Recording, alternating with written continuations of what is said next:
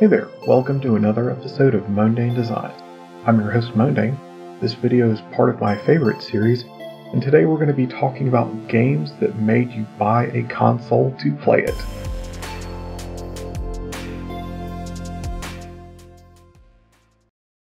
So as a collector, I've always had issues with console exclusives and just things that you couldn't play anywhere else, and wanting to play the game so bad that it actually forced me to buy the console, or it was the first game that made me get that console. These aren't in any order of significance or anything like that. I'm not going to really go over the game too much, probably just go through and mention them, but anything that I mention during this listing, I would definitely suggest that you go and at least check the game out, and if it's for you, then pick it up. Alright, so first up, the NES. It was a great and wonderful system, and the game that made me pick it up was Contra. Now, Contra's a great game. You should definitely check it out. Love the music and a few other things with it. You should definitely try this one. Next up, we have the Super Nintendo, and the game that made me buy it was F-Zero.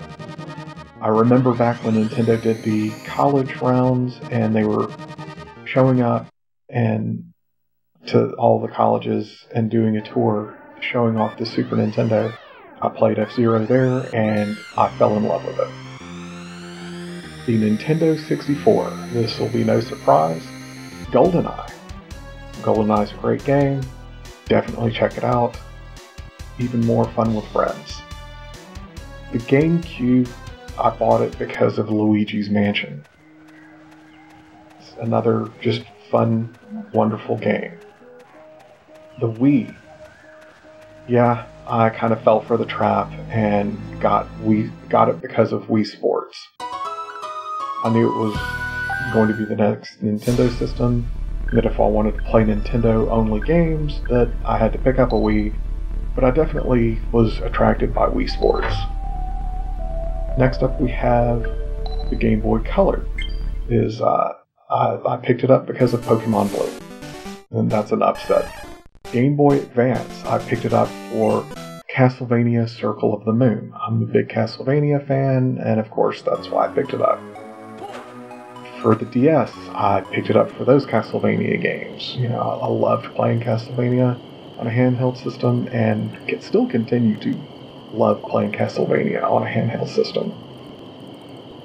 3DS. This is kind of a funny story. I actually bought this game before I owned a 3DS, and it's Skylanders, the original one. I bought it to get the exclusive figure because I was a big Skylanders fan, and then I bought a 3DS to play the Skylanders game, and it's actually fairly good. For the PlayStation, I bought it for Final Fantasy Tactics. I had a friend that had a PlayStation long before me, and this was one of the games that he had. I remember spending the night at his house and playing this game for hours, and it's what basically made me buy a PlayStation. PlayStation 2, I bought it for Dynasty Warriors 2. Just the idea of mowing through enemies like that was great. PlayStation 3, I bought it because of Batman Arkham. The Batman Arkham series. It was stellar on the PlayStation 3, and I absolutely love it. Original Xbox. Come on guys, you gotta know this one. It's Halo. That's enough said. Xbox 360. Halo 3. Yeah, I bought it for Halo 3. The original, the Xbox One. I bought it for Halo 5. I knew Halo 5 was coming out on the Xbox One.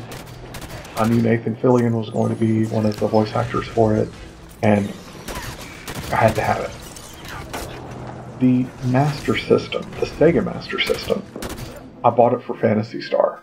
It came with a bundle and a bunch of other games and stuff when I got it, but I bought it to play the original Phantasy Star. The Genesis, I bought it to play Castlevania Bloodlines. You know, it was one of the few I think the only Castlevania on the Genesis.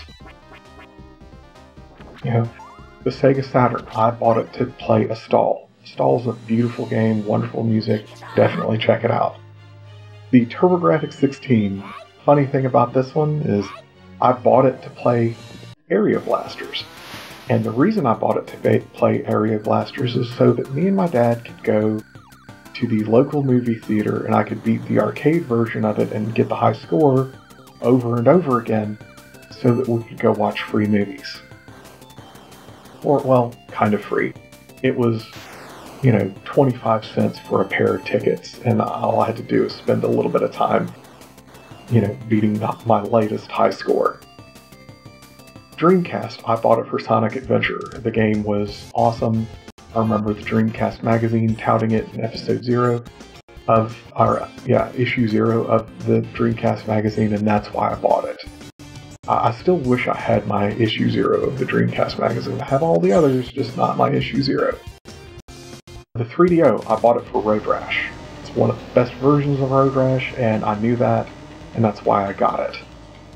The Atari 2600, I bought it for Pac-Man. Yes, I know it's not a great version of Pac-Man, that's why I got it. Just so that I could actually have like an old 2600 and Pac-Man.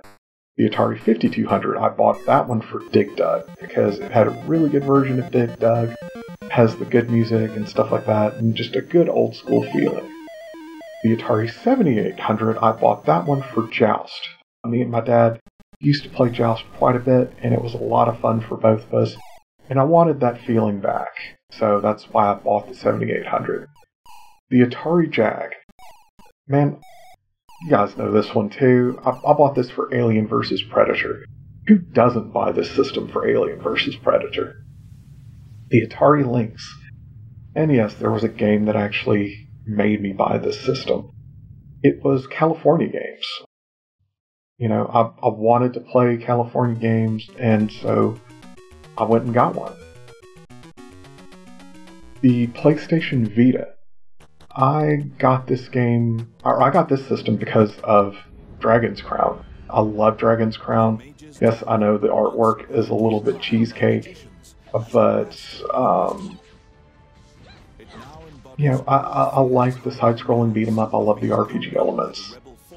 And that's why I bought a Vita. The PlayStation Portable. I bought that one for Phantasy Star Portable. In an earlier episode, I went over how much I really do love the Phantasy Star series. You should go back and watch that one. The Wii U. Yes, there was a game on the Wii U that I wanted to play really bad, and it was before the Switch came out, and it was Captain Toad Treasure Tracker. Now, I do know that there's a Switch version of the game, but I got Captain Toad for really, really cheap, and I'm probably not going to buy it again on the Switch, but definitely the Wii U. Now, as of this recording, I have not purchased a Switch yet, but I know what game is forcing me to buy a Switch, and that's Starlink. And I love Starlink, I love the exclusive missions for the Switch, and that's why I'm going to be buying a Switch. So, with all of that said, guys, please let me know what game made you buy a system. I know there's got to be some of you out there where there was a system that made you buy, or there was a game that actually was out there that made you buy a system to play that game. Well, that's it for this episode of Moandain Designs. I'm your host, Moandain, and I hope you enjoyed this episode as much as I enjoyed making it. If you like what you see, you can support me and my channel on Patreon by clicking one of the links below. As always, please like, comment, and subscribe, and have a wonderful day.